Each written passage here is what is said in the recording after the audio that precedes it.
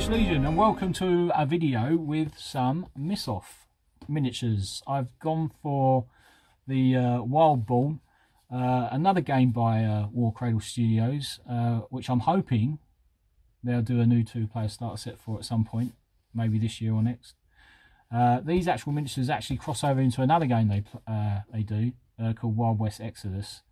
As you can see, I made these up last year, and I primed them up last year, and that's where they stayed, unfortunately, in this box. And this week I just got them out and I thought, oh, I've got to paint them. I've got to paint them because they are fantastic resin miniatures.